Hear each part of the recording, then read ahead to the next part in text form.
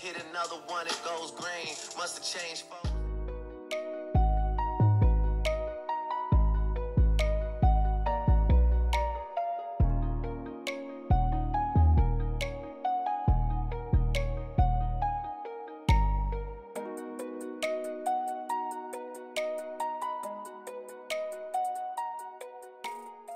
Hey y'all, this is Nish and I am back with a home DIY video, my first of the year, and we are going to deck out this wall, y'all. It's 9-foot ceilings in here and I need the entryway to, you know what I'm saying, when you first come in.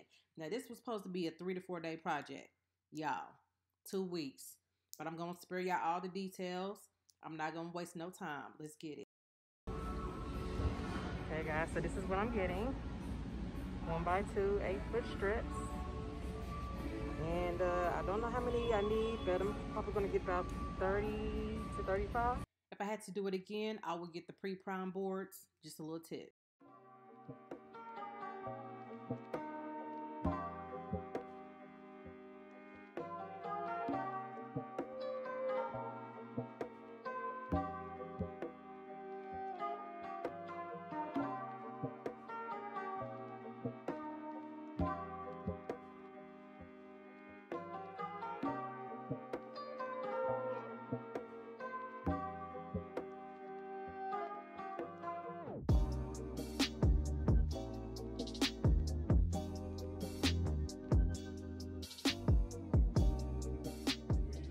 I need vision. Now I'm a visual type of individual, so I need to see what I'm working with. So I use painter's tape to map out how I want our wall to look. Okay, so I went ahead and removed the painter's tape. I'm going in with a eggshell finish by Bear Marquee in the limousine leather color. I wanted a true black, and this is about as black as you can get, honey. I did this on my master bedroom wall and I like the result, so I'm doing this with the entryway and it just works with that gold.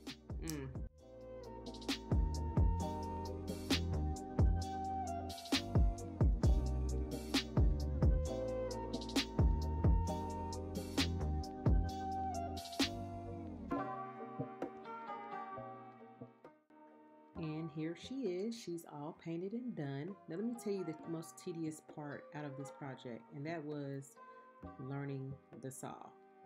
I don't know how to work no goddamn saw, but it was by any means necessary in order to get this job done.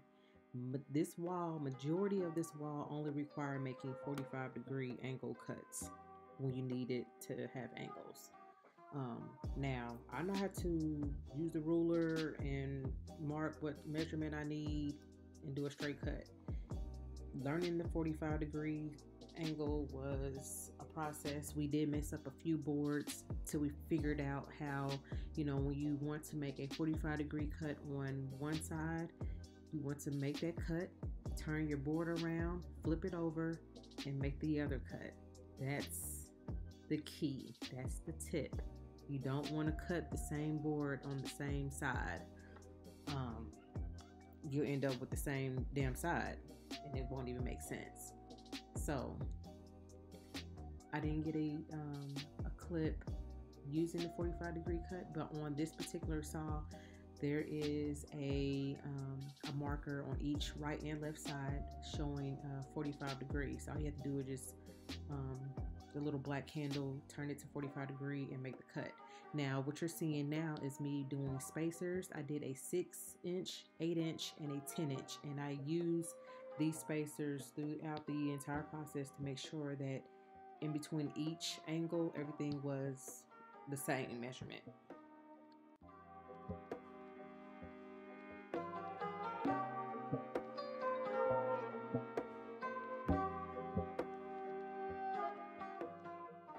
Now can you tell I got short girl problems? Yeah, the husband had to help me when it came to the ceiling. These are 9-foot ceilings. Yeah, I had a step stool and I still was too damn short. So what we're doing, we're just framing out the entire wall. I know some people don't frame their walls when they do this type of look, this type of accent wall. I personally don't care for it, but I wanted this wall to be framed in. So that's what we doing. We use a nail gun. We use the saw. I did have that laser level that you saw in the previous clip. I ended up taking that shit back. It was not helpful at all.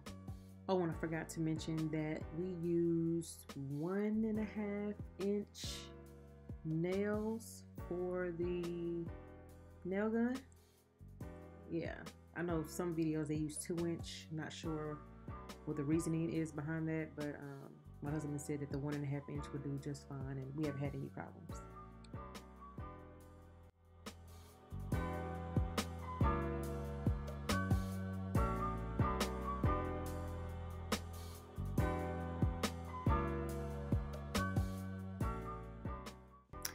Okay, let's go to the next tedious part about this project.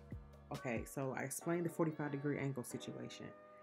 I had the vision, okay, getting the cuts to match seamlessly was a pain in the butt.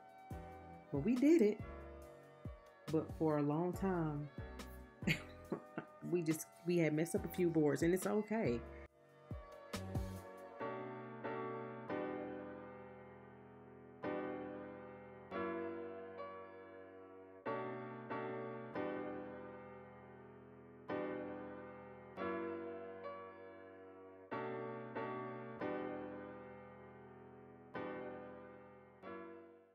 I just want to point out, if you can tell, I am using a spacer. I want to say that this was the 6-inch spacer, just to make sure that each space in between the triangle is 6 inches.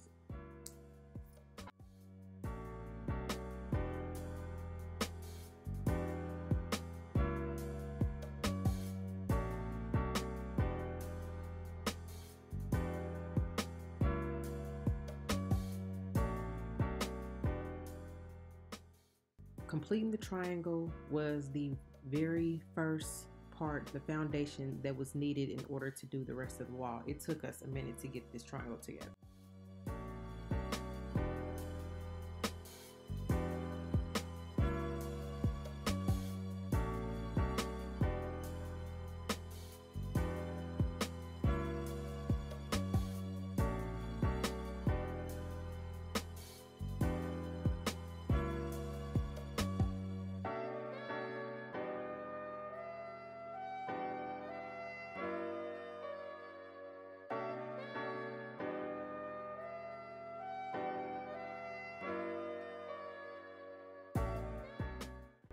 By this point, I stopped looking at my painter's tape vision, and I just kind of went along with whatever looked good, you know, as I'm going through the process.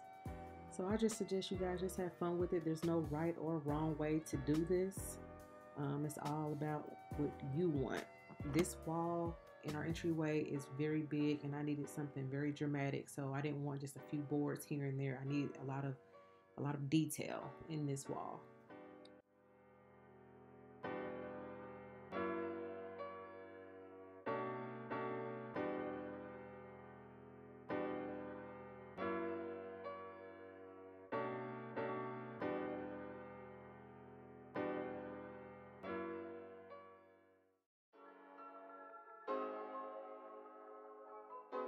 And we are almost done. Hang in with me, y'all. So for this next part, you're gonna get you like some type of bucket, some water, an old rag. I'm using a microfiber cloth, and you want to get you some wood filler. This wood filler, y'all, I think it's like no matter what kind, this shit is a pain in the ass to work with. So I suggest you use some wood filler and wet it a little bit. I'm just showing you guys right now the caulk. We'll get to that in a minute. But that wood filler, it took me a few tries. Like right now, look at it. It's just extra thick, damn near kind of extra dry. It took me a few times, and then I was like, you know what, let me use a little bit of water. Just a little bit, not a lot.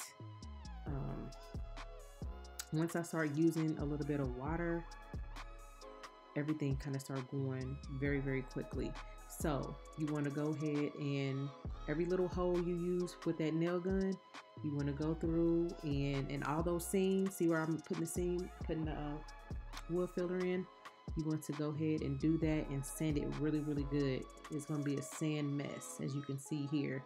I just kind of went through and just wiped everything down with a damp cloth. And once everything was sanded and wiped down, you want to go through and with your caulk and give it about 30 minutes. Once you caulk, everything should be good and ready, and then you're ready to start painting. Oh yeah, and when you put your caulk line, make sure you take your finger and just rub it on down. Now, my first time, it got all on the wood board, so that's what I'm wiping off.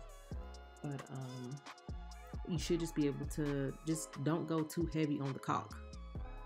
Just a nice thin layer, and then do a nice little swoop. And that's it.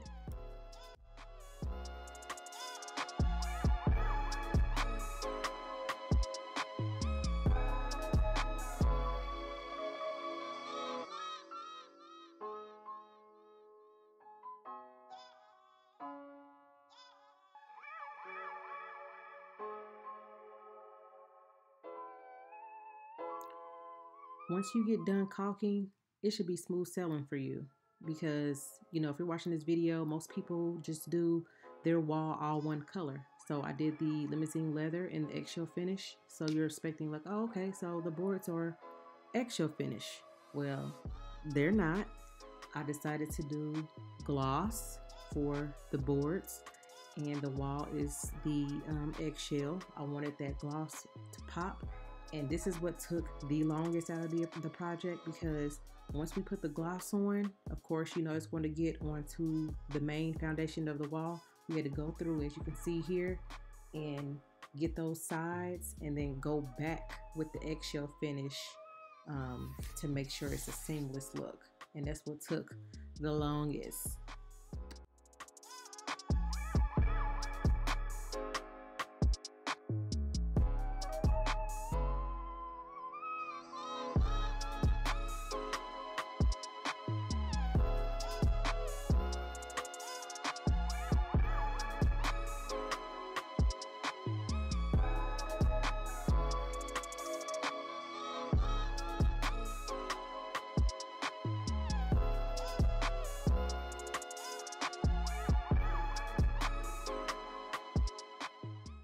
I just want to say thank you to all the subscribers and to the viewers who tuned in to watch this video. I really appreciate the love, and stay tuned for my next video.